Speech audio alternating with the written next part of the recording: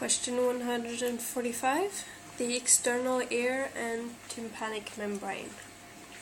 The external ear consists of the auricle and the external acoustic meatus, which goes in all the way into the tympanic membrane. The auricle is a folded cartilaginous plate covered with elastic cartilage covered by skin. The skin is more tightly covered on the lateral surface than the medial surface. The skin contains sebaceous glands, numerous in the concha here, and it has a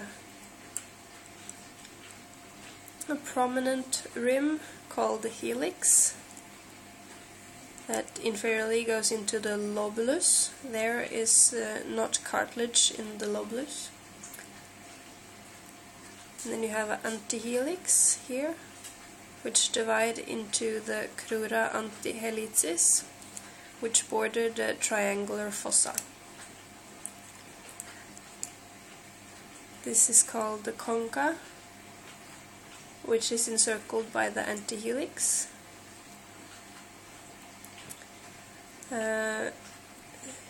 This is called the tragus. This is the antitragus, and this is the intertragic notch.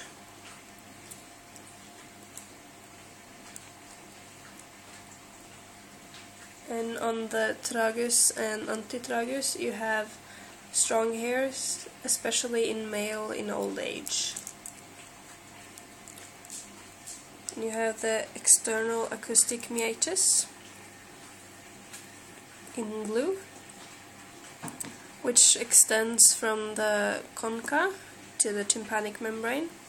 It is an S-shaped canal, oval in section, and the greatest diameter is on its external end. You have a cartilaginous part, the outermost 1/3, and the innermost 2/3 are osseous part, or bony part.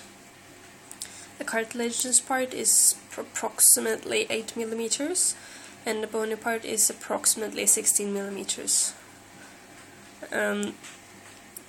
Medially, the osseous part is marked by a circular groove called the tympanic sulcus, in which the tympanic membrane is anchored.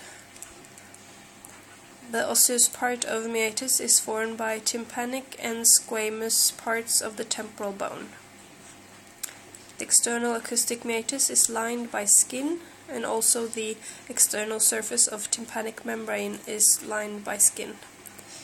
It is thin and firmly attached to the cartilage and bone. In the cartilaginous part it contains hair follicles and numerous ceruminous glands producing earwax.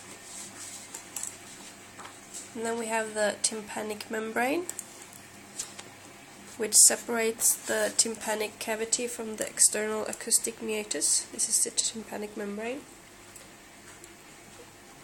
It is placed obliquely so as to form an acute angle. It is nearly oval in form, and its circumference is thickened and forms fibrocartilaginous ring, which is fixed in tympanic sulcus. Here we have a picture of the tympanic membrane.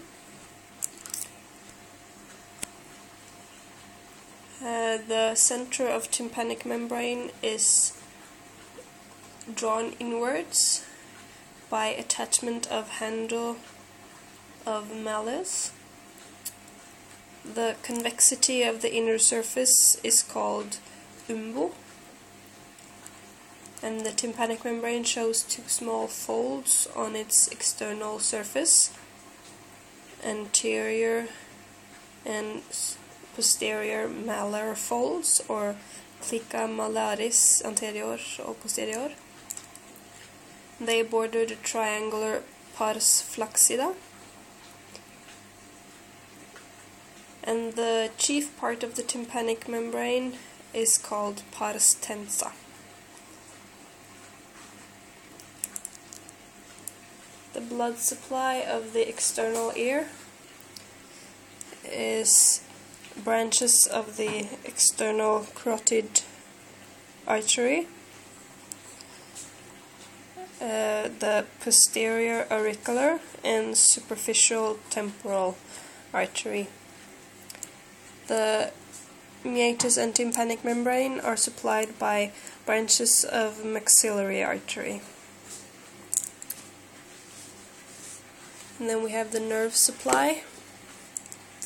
We have the greater auricular and lesser occipital nerves, and also auriculotemporal nerve and auricular branch of vagus nerve.